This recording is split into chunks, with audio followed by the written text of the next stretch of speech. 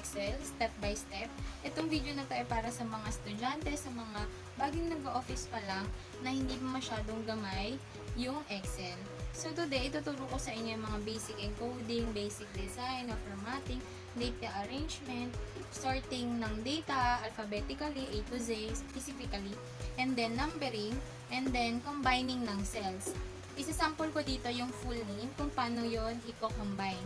Yung surname, and then given name, and middle initial. Ayan. So, simulan na natin. Once na nakapasok na kayo sa Excel, ay may makikita kang mga squares, which is, ang tawag dyan ay cell. Dyan kayo mag-i-input ng mga data, which is, for example, yung katulad sa akin, ay ilalagay ko yung mga list of names. As you can see, nakalagay sa unang column ay name, which is, ang ilalagay ko kasi is list of names. Ayan, ini-input ko na yung mga data na kailangan kong ilagay. Ito yung basic encoding. Iti-type mo yung mga kailangan mong i-input na data.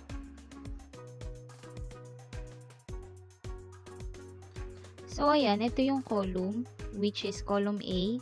Sa taas naman, ay dun tayo makakakuha ng basic design o formatting na gusto natin sa data natin. Kunyari, anong yung font, ano yung kulay, ano yung saan isi-center ba, or nasa gilid lang yung mga data. So, once may in-input ka na, kailangan same pa rin yung format. Consistent yung format na ilalagay mo sa data mo para kaaya-aya siyang tingnan. So, next, data arrangement naman tayo, which is, aayusin natin yung data natin. Usually kasi, sa name, may given name, may surname, and then may middle initial. I-input muna natin lahat ng data na kailangan natin para maayos natin yung data.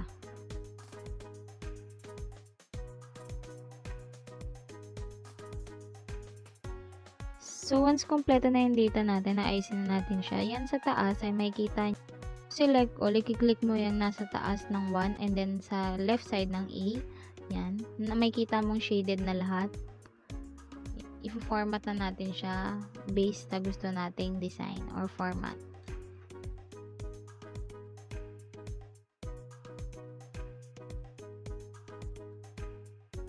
So now, kompleto na yung data ko, gagawin ko na siya ng formula or i-combine ko na siya. Always start with equals A2 and code sign, space code sign, and B2 and code sign, space code sign, and C2. Yung mga A2, B2, C2, ayan yung mga columns kung nasaan yung ating data. Like for example, si Maria is nasa column A2, si middle initial is nasa B2, si surname naman ay nasa C2. Then after that, i-drag down natin para makopy natin yung formula na nasa taas. Tada! So, ayan, nakita na natin na nakopy na natin yung formula na nagawa natin sa una. So, make sure lang natin na tama yung nakopy natin na formula. Laging mag-double check. Since gagawa pa ako ng formula, ituturo ko muna sa inyo kung paano mag-hide ng column. Right-click and then click the hide button. So, next na formula na gagawin ko is unahin ko yung surname, then given name, and middle initial. Usually, yun kasi yung formal na pag-encode ng list of names. Same with kanina, mag-start tayo lagi sa equals, then yung cell. Ang kaibahan lang nito ay may quit siya after the code sign. Usually kasi pag kinukuha natin yung full name at nauuna yung surname, may quit after. Then, i-drag down na ulit natin after nating makagawa na ng formula sa una. Always double check yung kinopy mong formula. Sorting data alphabetically naman tayo. Click the column 1, then click the filter. Sa full name makikita kang arrow, then click, then may makikita kang A to Z. Yan, mag-sort na siya kusa ng from A to Z. After natin makuha is magna-numbering na tayo. Right click, then insert column. Ayan, maglalagay tayo ng 1, then i-drag down natin siya. And then, makikita mo yung box. Click the fill series. Yan, magna-numbering na siya kusa ng 1 to 5 or continue. Sa next video na, i-continuous yung iba pa.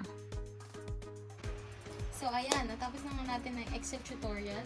So, sana marami kayo natutunan. And para sa mga medyo mahirap-hirap na formula, panoorin yung aking next video. Okay?